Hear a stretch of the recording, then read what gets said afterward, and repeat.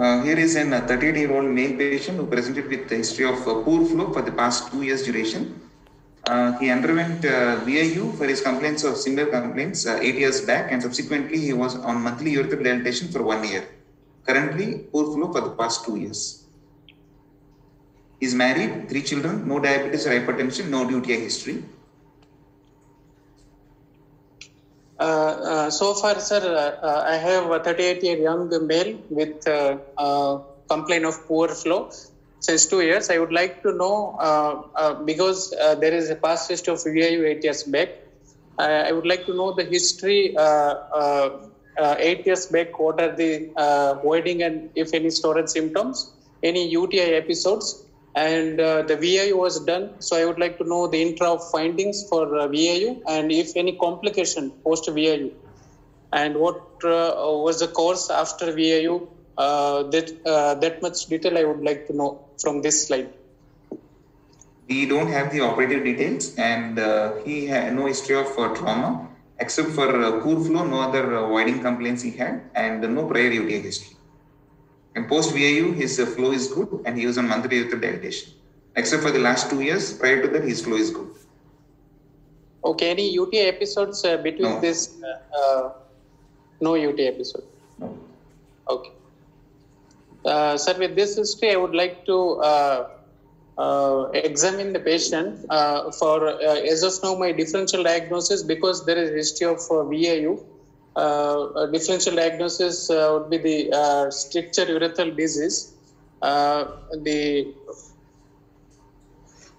other probable diagnosis would be the meatal stenosis. That may be the post VIU. So only these 2 diagnoses I can keep in mind, sir. He is a young fellow with history of VIU. Yeah, very true. Only thing is not sure why did he develop stricture at the first go? Yes, sir. So can we think of primary bladder neck obstruction, sir? Young male with history of poor flow? Yeah, bladder outlet, you can consider all causes of bladder outlet obstruction. Okay, sir. Fine. So that's not a problem. That is documented. But you know why I'm saying it? He is married. He has got further 3 children. Therefore, most of the function of the bladder neck are likely to be intact. I have derived like this because unless everything is competent and his lower urinary tract function is intact, he won't effectively ejaculate. Yes. Would you agree with me? Yes, sir. Yes. Yes, sir. And also he has got a reasonable urethral lumen. Go ahead. Sir, on examination, the prepusal was tight but retractable, and glands showed lichen sclerosis changes. Meatus was narrow, and the rest of the local examinations findings were normal. So here the positive finding I have is lichen sclerosis with involving the meatus and the prepusal skin also. So most probably the etiology for this patient would be the lichen sclerosis leading to involvement of the urethra. So further, sir, after examination, I would like to complete the examination here. I would examine the. I will do the rectal examination as well. Dr. Nayan. Yes, sir. It is good practice to palpate the anterior urethra along the shaft of the penis, because that will give you some idea about the fibrotic status. Yes, sir. Okay. Yes, so as you palpate, in the stricture case particularly, you should palpate the urethra along the penile sac. You should also see, is there any sign of sinus or any past abscess. Yeah, because history of post VIU, I would like to examine the perineal area as well. Yes, along and you should examine the cords and epididymis also, because stricture patients are prone to develop epididymoitis. Yes, sir. Okay, so it's a good practice to complete these examinations. Yes. And of course, you then finish with doing a DRE. Yes. Oh, go ahead. So after this examination, I would like to do the urine analysis to rule out the urine infection. Some basic blood test, including renal function test and complete blood count, to look for any renal failure or any infection. And the further evaluation will be the ultrasound abdomen pre and post, and urethrometry to look for the severity of the obstruction. Is there any role of ultrasound in evaluation of the stricture besides what all we mentioned? Basically, sir, we have to look for the because it's a long-standing patient may develop sometimes the bladder stone. We have to see the bladder wall thickness. We have to see the post-void residue. So these are the important findings in the ultrasound we have to look for. Yeah, it might have gone out of focus, but ultrasound is a good modality to assess the extent of spongiofibrosis in the bulb. Okay. Yes, sir. So remember that, for that reason you have to inject some jelly inside the urethra, because normally the anterior urethra is a collapse tube. It doesn't contain any urine. So you inject some jelly, apply a penile clamp, and then do an ultrasound to see the distensibility of the urethra, the spongiofibrosis. It will give a good idea. Okay? Yes, sir. Okay. Next. Urine report showed numerous RBC and 8 to 10 WBC. There is no proteinuria, and the culture reported as no growth. Okay, ultrasound. Ultrasound reported as a normal aperturax. Bladder reported normal, but not mention of bladder wall thickness or any bladder calculi. Post-void residue was 45 cc out of 200 with the prostate volume of 20 gram. I would like to do here, sir, uroflowmetry also to just add. I was just for adding my diagnosis. I have some clue of, because there is a post-void residue. Before I will proceed for RGO and MCU, I would like to do the uroflow. Also, I can compare post-operatively the same flow, whether there is an improvement or not. And it is a good parameter to show the patient also. Yes, sir. You are maintaining all right, or you're improving, or you're deteriorating. So uroflowmetry is a good modality which can be easily done, and the patient can be counseled. Yes, sir. Yeah. Okay. So do you take any precaution before an RGU? Sir, before RGU, as per protocol, first we'll rule out the infection by doing the urine culture.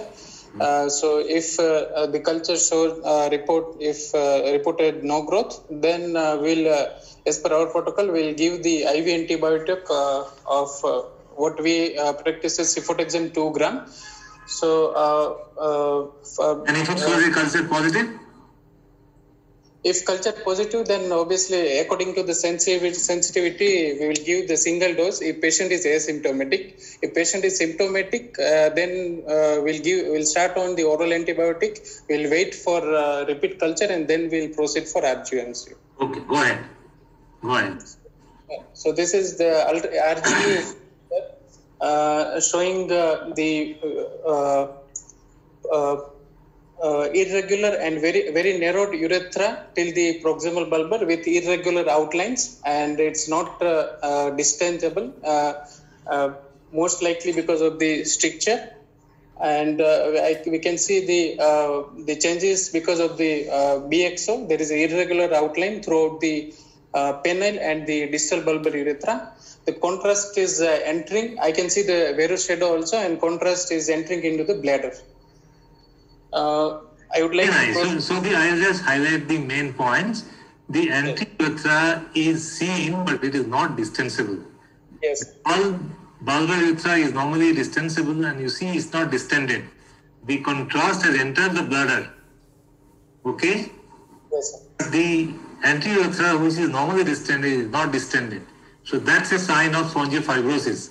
It has got multiple areas of narrowing and irregularity. Okay?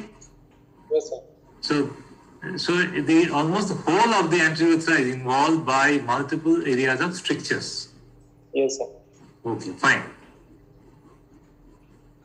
Can I have MCU film? This is MCU film. This is cystogram. This is cystogram. Yes.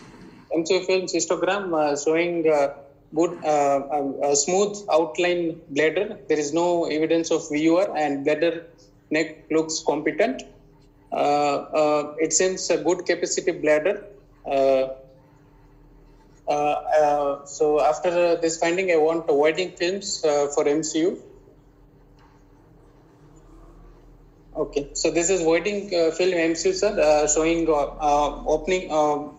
adequate opening of the bladder and a good density of the contrast in the posterior urethra with significantly dilated posterior urethra. There is poor density of the stream of the contrast beyond the distal bulbar urethra. So based on this Arjun MCU finding, my diagnosis would be the complete penile and the distal bulbar stricture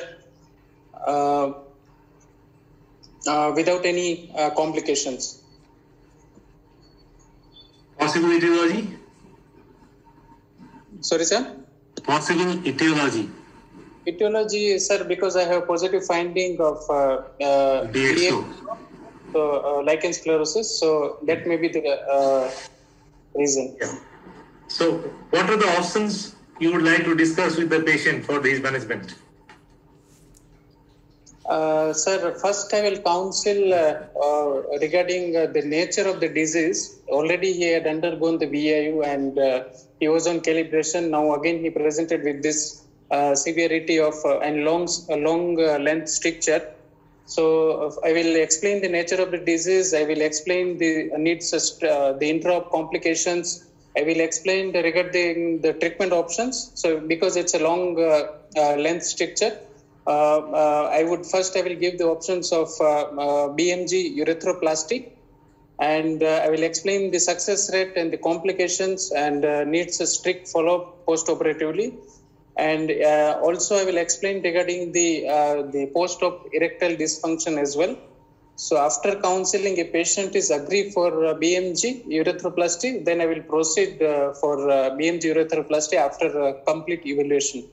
Yeah, and very good. At the same time, you must emphasize that he will need a lifelong follow-up. Yes, sir. Whatever you do for this stricture, they are bound to come back with one problem or the other. So therefore, it is not a disease that it will be cured with one treatment. So you must emphasize this point. Okay? Yes, sir. Yes, sir. And you would emphasize the problem associated with BMG urethroplasty also? Yes, sir. I will explain the graft site morbidity and the perineal wound complications and recurrence. Yeah. Sure. Dr. Nayan, it is important. I also forgot it. When you see such a stricture, you should examine the oral cavity and take history of smoking and to use. Okay? So usually after counseling the patient, before BMG urethroplasty, we will examine the mouth opening, the loose teeth, and the quality of the buccal mucosa, and then we'll proceed. Sometimes if the issue with the mouth opening, then we may have to specifically inform the anesthetist. Usually we'll go for nasal intubation, so that is not a problem. So these are the points we have to keep in mind before posting for the surgery. Okay. So what was done for this gentleman? Next. I would ask one thing, Dr. Nayan. So this long stricture extends from the almost proximal bulbar urethra to the external meatus. Yes, so sir. It will need a long graft. Yes, sir. I may need the bilateral. I have to take bilateral graft, sir. Any other option? Other option would be, sir, we can go for stage procedure. we can use the flaps, local flaps, penile skin flap. See, in BXO, the local skin flaps are not good options because they also may be affected by the same disease Yes, sir. coming days. So, buccal mucosa and lingual mucosa are the good options. Other grafts of, yes, sir. Lingual mucosa is good options. Yes, sir. Good options. Okay. Go ahead. Circumcision and pull-cut knees technique or dorsal only BMG thrusting with the incision. Okay. From both cheeks. Okay. Very good. You have harvested. You can harvest the buccal mucosal graft. Yes, sir. Okay. Good. Good.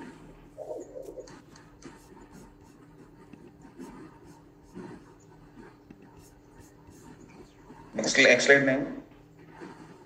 So he had a fully removed 3 weeks post surgery and his flow was good and his post-weight residue was 8 out of 168. Next slide. Any urethrometry? Yes, sir. See, immediately we couldn't get a uroflow, sir. We got a uroflow after 3 months because he had come with poor flow. Can you show the picture? This is uroflow after 3 months post BMG urethroplasty, sir. Okay. So did he had any anastomotic stricture or any someone in the middle?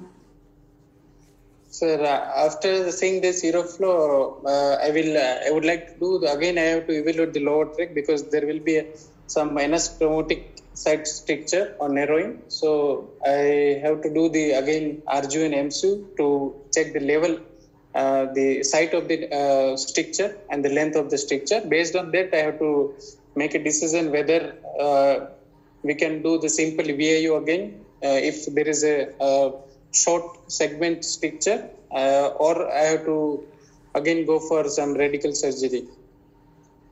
Okay. Good. So you have done a repeat RGU or what? Next. Oh. I think there was a problem at the anastomosis. Yes, sir. So in the proximal urethra, there is looks like anastomotic stricture. The rest of the distal to the narrowing looks dilated urethra with a good contrast. Yeah, this is outpouching. You know, Yes. this is a very common problem of BMG urethroplasty. You know, we overdo actually. Yes, sir. Okay. So you manage this by doing another endoscopy or what? Yes, sir. Next.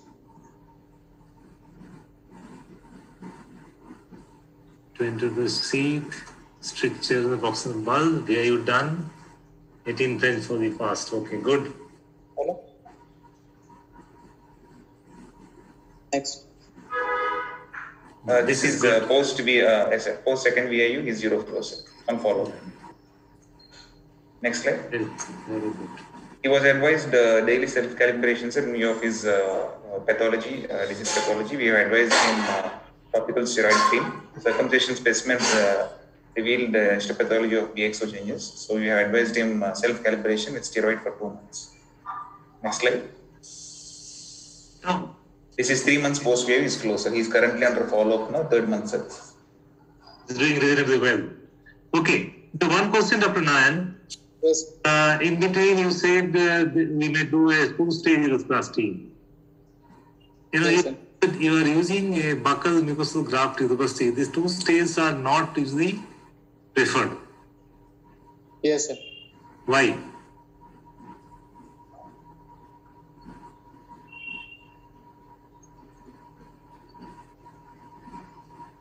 See, many times you will find that at some places there is hardly any lumen in the urethra. So for putting a graft, you are doing augmented anastomosis. So putting a graft, you need some calibration of the urethra. You need some lumen to be present. Okay. Yes, And normally, unless you are able to pass something about 8 French or preferably 10 French catheter, you do not accept these for putting single stage BMJ graft urethroplasty. Because if you have got an area which the urethra is practically obliterated and you want to put a graft there and wait, that buccal mucosal graft get contracted. Exposed to surface means they get contracted. Therefore, it is really not preferred.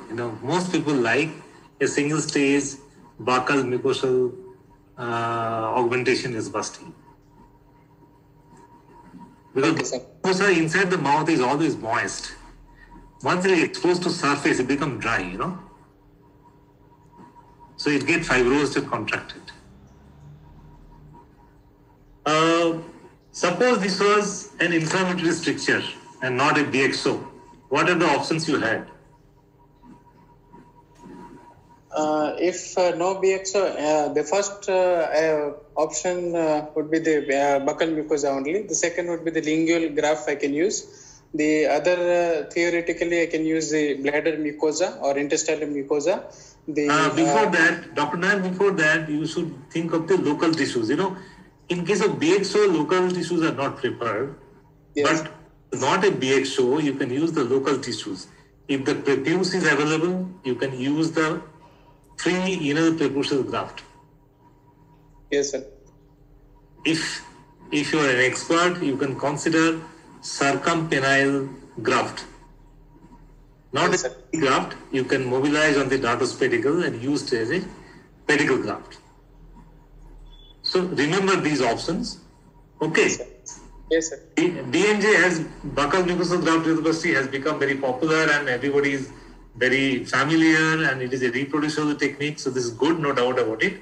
But many times you will be compromised to see that he is a tubercle chewer, the buccal mucosa is not suitable or sufficient length is not available. So you can consider these options also. Okay. Yes, sir. What are the problems of buccal mucosal urethroplasty? Sir, donor site morbidity, sir. There will be the contraction and tingling sensation post harvesting. There would be the loss of sensation, maybe in fibrosis contractures.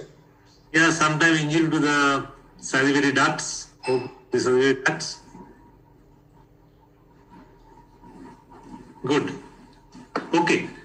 So what I'll do, I'll try to send you one or two cases of, if you have, I'll request if you have a post-traumatic stricture, you can collect a case or maybe I'll try to pass on a case. I'll send you the pictures and you can present it, okay? Okay, sir. And then what we didn't discuss, we can discuss in the next meeting, next week. Sir, we have one PUJ obstruction pending. Yeah, we'll discuss PUJ obstruction. We have, yes, sir. We have one RCC also. We have a case, sir. Okay, fine. I may pass on post-traumatic stricture. So these yes, sir. Discuss next week. Okay. Sure, sir. Definitely, sir. So just give me a call maybe by Tuesday. I'll let you know when. Definitely. 2 to 5 is a good time, no doubt about it. Definitely. Yes, sir.